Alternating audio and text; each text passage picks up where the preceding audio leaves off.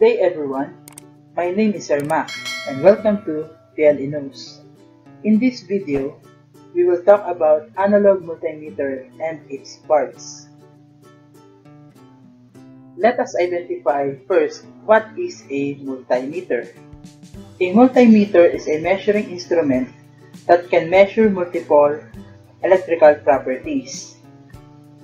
It can measure voltage, resistance, and current, in which case it is also known as volt-ohm milliammeter or VOM. It is sometimes called multi-tester. There are two types of multi-tester or multimeter.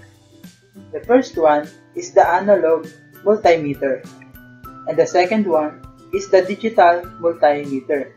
Both has different advantages and disadvantages, but we will not go into discuss that here yet. But if you are planning to buy multimeters, I suggest you have them both. Here are the basic parts of an analog multimeter. You have the pointer, the scale, the zero ohm adjuster, the zero position adjuster, the range selector knob, and the test probes. Under the test probes, we have test pins. We're going to discuss this one by one. The first one that we're going to discuss is the pointer.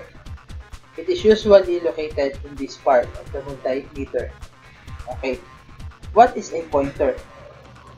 Pointer is the needle-shaped rod that moves over the scale of a meter.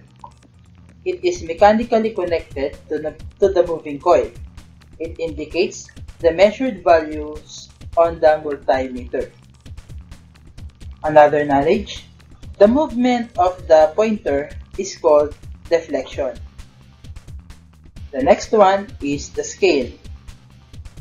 The scale is usually located in this part or surface of the multimeter. It is a series of marking used for reading the value of quantity. It consists of numbers and different sizes of lines. It can have different types of scale for voltage and current readings. The scales have mostly linear, which mean equal division for resistance. The next one is the zero ohm adjustment knob. It is located here at this part of the multimeter. It is used to zero in the pointer before measuring the resistance. The process of zeroing the pointer before measuring resistance is called calibration. The next one is the zero position adjuster or the adjustment screw. It is usually located here at the coil of the pointer.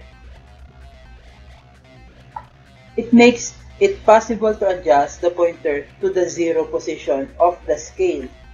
Usually, it is used when the tester's power is weak to the point that its needle can't reach the zero during calibration. The next one is the range selector knob. It is located here at the bottom center of the multimeter.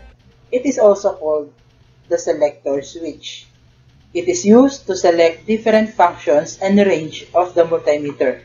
The range is located here around the range selector knob.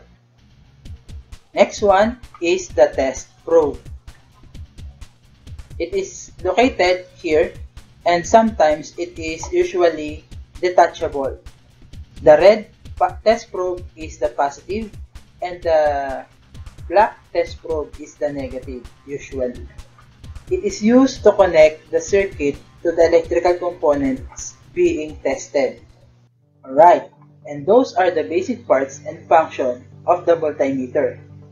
To recap those parts, we have the pointer, the scale, the zero ohm adjuster, the zero position adjuster, the range selector knob, and the test probes.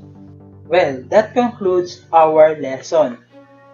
For our next lesson, we are going to read or to understand how to read analog multimeter. We hope you learn a lot. Thank you and God bless.